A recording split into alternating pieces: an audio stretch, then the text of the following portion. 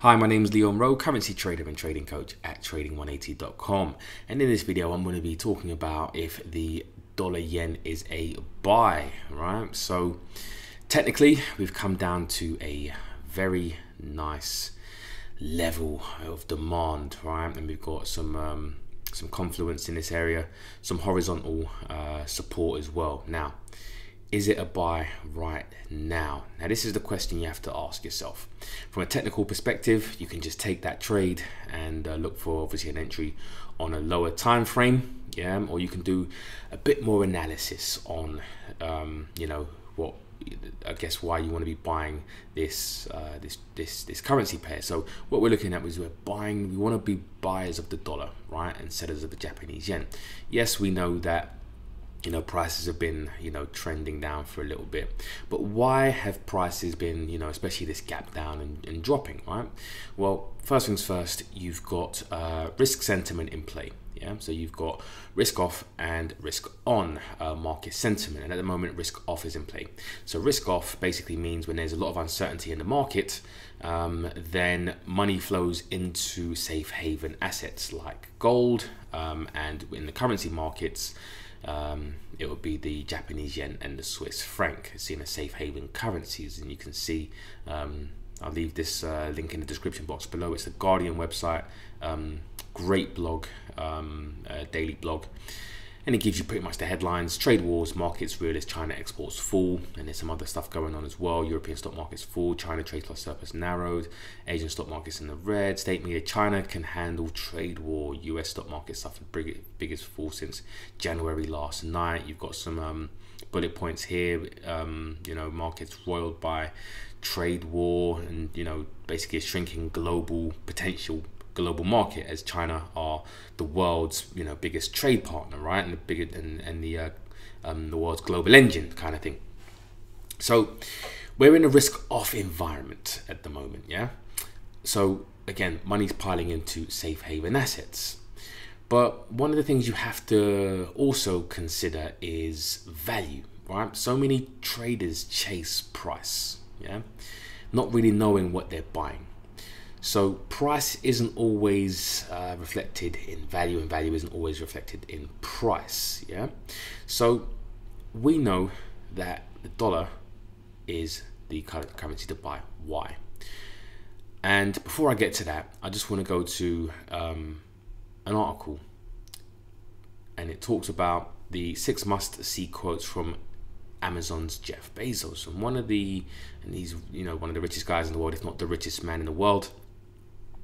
Known anyway, and one of the I want to read this, yeah, which is really a great point when talking about price and value and distinguishing the two, yeah.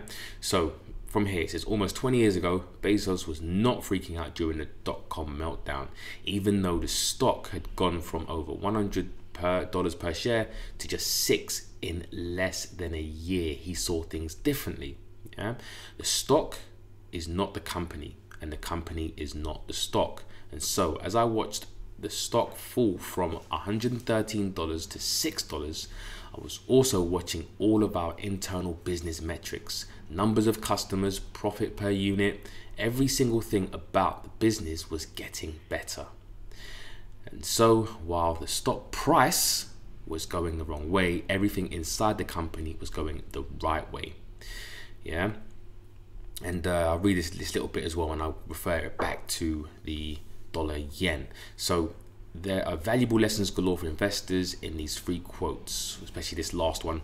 Most importantly, when you invest in a company, or for example, if you're trading, make sure you write down your reasons for doing so. So you know your trading plan and what would need to happen to make you sell, right? Be sure these reasons have nothing to do with a stock's price or with the stock's price, and everything to do with the performance of the underlying business, yeah. So you're not looking at price. Do not chase price. You're chasing what? Value, yeah. You're chasing the performance of the underlying business, and by doing so you steal yourself against short-term stock market movements or market movements, while redirecting your attention to the long-term arc of the company you're investing in. So relating this to Forex and back to the dollar yen, what are the dollar's underlying assets, and what's that say, performance of the dollar compared to the Japanese yen. Yeah, and why is it that we want to be buyers of the dollar over the yen? Now, going to this website called Trading Economics, and if we look at the fundamentals, first of all, we're going to look at the US dollar, United States dollar economic indicator. You can get that by basically going to indicators, countries, and clicking on US dollar or US United States, and then doing the same thing for the Japanese yen. And by all measures, what gives a country and the kind of currency its value is how well the country is doing, as well as interest rates and inflation, right? So by every measure, you can look at the dollar and look at the GDP growth rate, 3.2, unemployment rate, inflation rate 1.9, and inflation, the target is supposed to be, all central banks want at least a 2% target, right? And interest rates are at 2.5. So the higher the interest rate, without getting too far away from inflation, as far as the 2% target, the better. Interest rates is a return on your investment. If I'm betting on the dollar, or I'm going to invest in the dollar, then I should be expecting a 2.5% interest rate. Now let's compare that with the Japanese yen.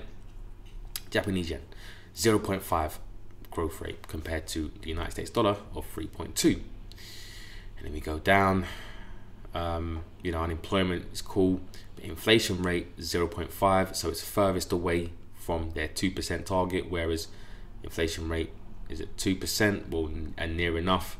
And then the interest rate is minus 0.1, whereas the dollar is 2.5. By pretty much nearly all measures, the dollar is way ahead economically and monetary policy wise when it comes to value over the Japanese yen, right? So if we go back to the chart, yes, prices might be falling due to risk sentiment and risk off sentiment, but when risk comes back on, and risk on meaning that all is well in the world, right, and investors have got some risk appetite, they want to put some more money on the table for higher returns and higher yields, yeah, this is going to look like an absolute bargain. Now, what I'm saying is that I'm not saying go to your broker and start buying the dollar yen now, right, because risk sentiment is still off. But understand that charts are for timing. Yes, we look at the price chart, and we look at demand zones, and we look where past value was, proof of value, not rally based, drop based rally, imbalances in supply and demand. That's a different concept. I'm looking for proof of value. Yeah, this is proven in the past. Yeah, in March, proof of value, prices went high. So when prices come down here again, this is where we're looking for proof again. Now, will this work? Will this not work? This is just a game of probabilities. We manage our risk and we go for more than that. But right now, the dollar is valuable. We just need now the market and the risk on sentiment to come into the market for Donald Trump and China to, hug and hold hands and agree on a negotiation, right, and have an agreement, right. And once that kicks in, if that does kick in, maybe next week, maybe next month, who knows, right? But if that does happen, the dollar, yeah, as long as the fundamentals stay the same, yeah, the dollar continues to be, the strongest currency out of the 8 major currencies. The dollar is looking like a great buy. Maybe not now, or maybe not this week, or maybe not even maybe into next week, depending on obviously risk sentiment. But overall, the dollar is a potential buy. This is not obviously financial advice, but this is the level of analysis, yeah, that you will get if you study the free fundamental analysis course in the description box below, right? You can ask me, email me after you watch that, email me anything and I'll try and get back to you ASAP. But hope this makes sense. We don't chase price, we chase value, yeah, and potential value is on the side of the dollar, and if that doesn't work out, then we'll just be buyers down here. This is the discount prices.